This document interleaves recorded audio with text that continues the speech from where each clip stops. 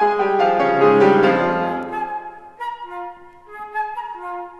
a performer, our mission is always to bring out the character, the very distinctive mood of every piece of music.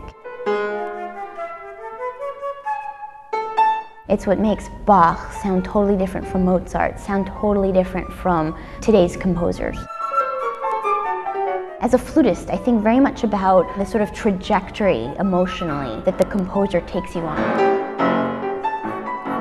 What makes it a lot of fun and just exciting is that you're not only going on this journey, but you're trying to bring the audience along with you.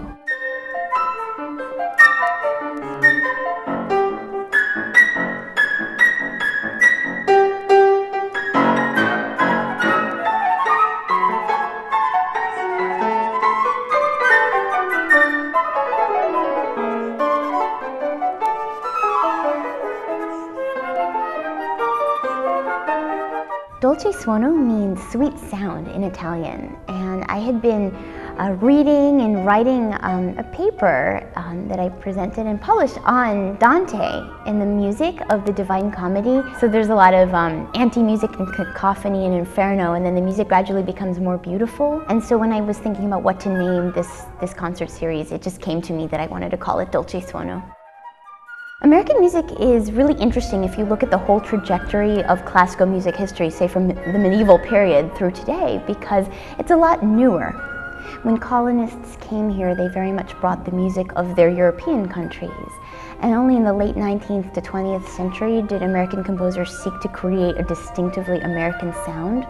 And I think an element that comes out in Dolce Suono's program tonight is the fact that not only do we have a myriad styles in American music, an influence of indigenous American forms like jazz and Broadway, but you also get the importance of media on American music's development through radio, television, and film, especially since a lot of the composers on tonight's program have written film scores.